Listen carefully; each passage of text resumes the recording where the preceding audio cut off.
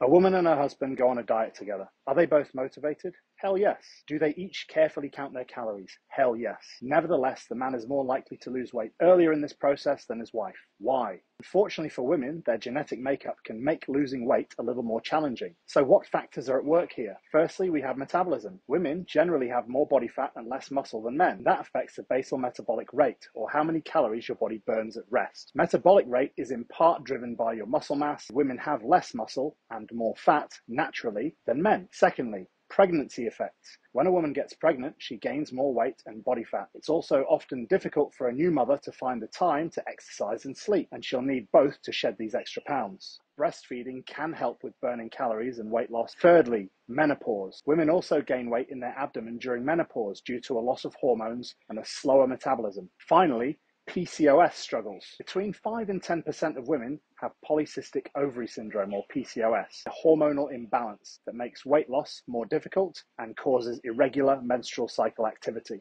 Despite these challenges, there are plenty of ways to fight off weight gain. I'll talk about these in another video.